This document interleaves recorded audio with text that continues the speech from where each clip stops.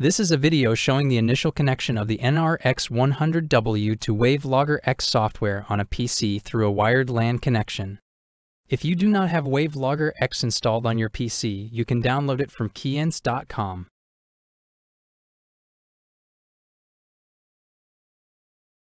For this video, we will be using an NR-X100W.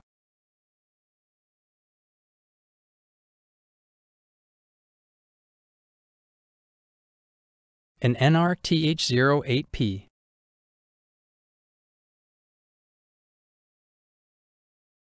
a Cat5 or higher Ethernet cable with two K-type thermocouples, CA-SD16G SD card, and the NR-X100W power supply for AC wall power.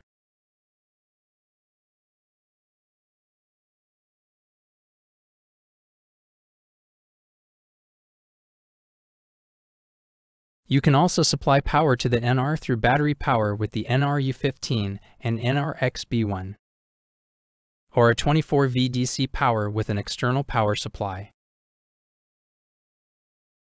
First is the hardware setup. Ensure that the dip switches on the top of your NR-X100W are set to the desired NR ID position. If you only have one unit, we recommend keeping all 4 switches in the off position for ID 0. This will turn off other features that could interfere with our initial setup process. Connect your measurement unit to your NR-X100W.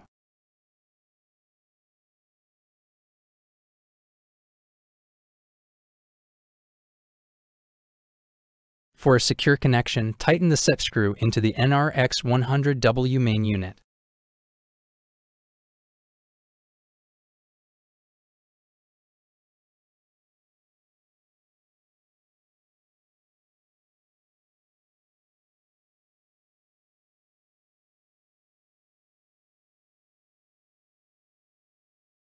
You can attach your sensors at this time. If you have remote units or environmentally resistant units, connect those at this time as well.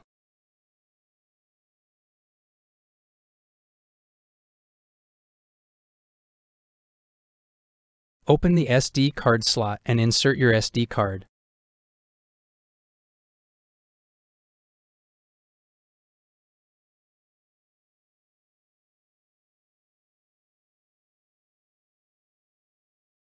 Connect your NR-X to the PC with the Ethernet cable.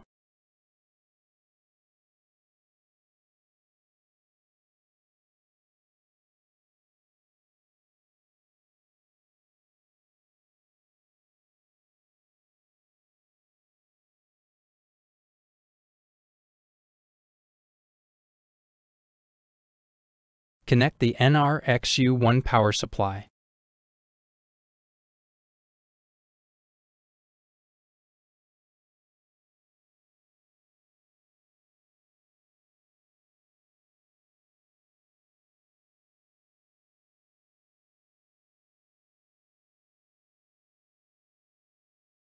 Turn on the power switch on the NR-X100W. Once everything is connected, you can expect to see a green LED light up on top of the NR-X100W, a blinking green LED light for the SD card, and a blinking green LED light for link/ACT.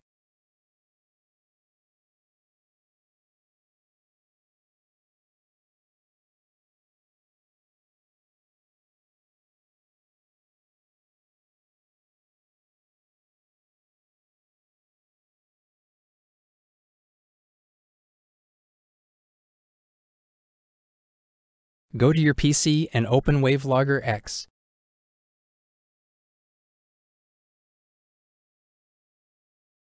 When opening the software for the first time, you will be asked to select a device, NR-X100 or NR-500. You will want to select NR-X100W for the unit we have connected. This sets our startup interface. We can change this setting along with others in the System Configuration setting. To open the System Configuration settings, click on the folder icon in the top left of WaveLogger X. Select Environment and System Configuration setting. Common settings that we recommend are adjusting the unit display settings to the P-type, selecting your preferred temperature unit, and ensuring that you have the correct startup interface.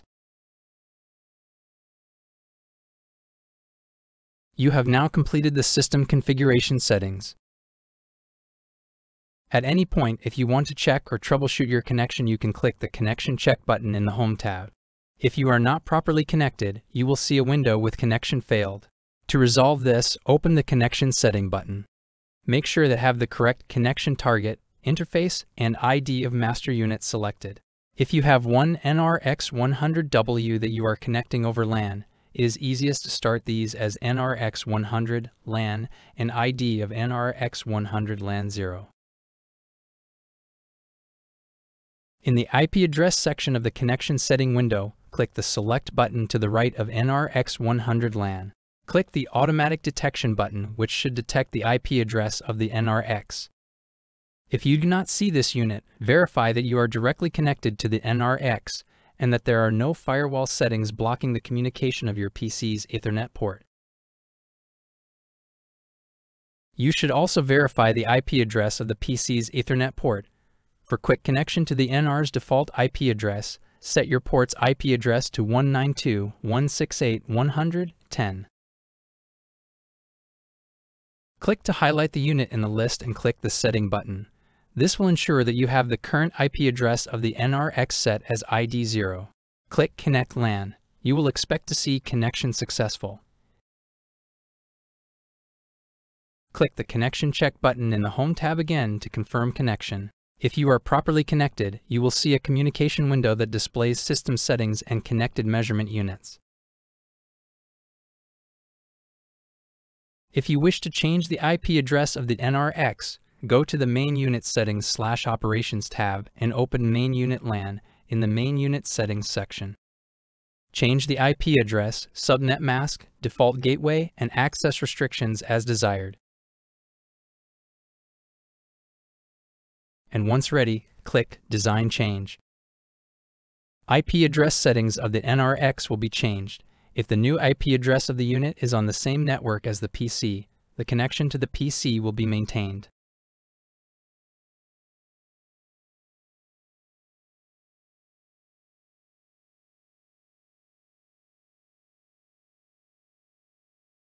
This is the end of the initial connection.